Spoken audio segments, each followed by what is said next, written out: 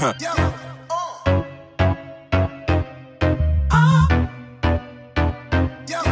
what up? Welcome to The Real Spill, man. Gucci Mane explains why he released a lot of his 1017 artists.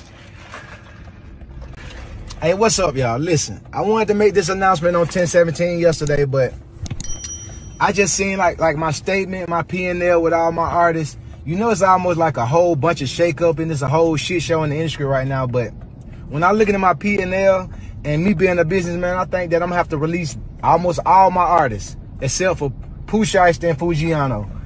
This is a decision I didn't want to make. I thought about it, you know what I'm saying? I could keep all of them under the contract.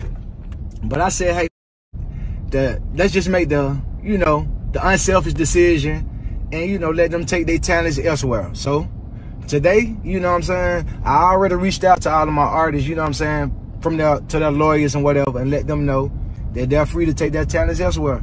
And I'm still looking for new talent to pair up with, you know what I'm saying, Pooh and Foo, and that's where I'm gonna put my focus, and I just wish them the best, and I just want to let everybody know that, because, hey, that's what